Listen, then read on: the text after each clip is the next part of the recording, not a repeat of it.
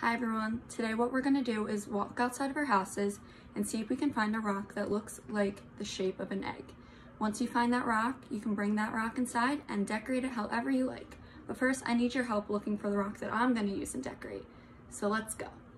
Walking to the side of my house to see if we can find a rock that looks like an egg. Let's see if you guys can help me find one that looks similar to one.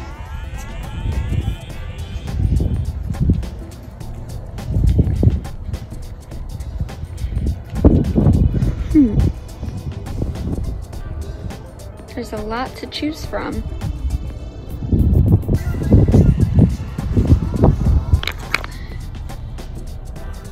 I think this is the one.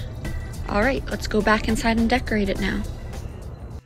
Now that I've found a rock, it's time to paint the base color. My favorite color is yellow, so I've decided that's going to be the color I paint the entire rock.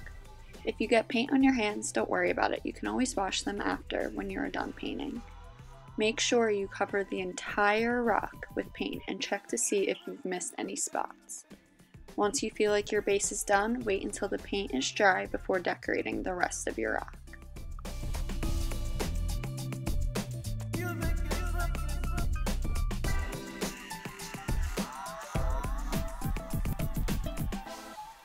Now that all the yellow paint is dry, I can go ahead and start painting over it. I've decided to create a polka dot pattern using pink, purple, and green paint.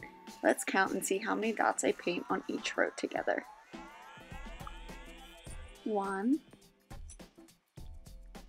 2, 3, so 3 for the first row. Now let's move on to the second. 1, 2, 3, 4, 4 for the second row, and the last row, 1, 2, 3, 4. Now I'm going to wash off my brush and move on to the purple color. Let's count how many dots I make for this color now. 1, 2. Now for the second row, 1, 2, 3. Now for the third row, 1, 2, 3. Now I'm going to wash it off and time to make the green dots. Let's count again. 1, 2, 1, 2, 3, 4, and the last row, 1, 2, 3.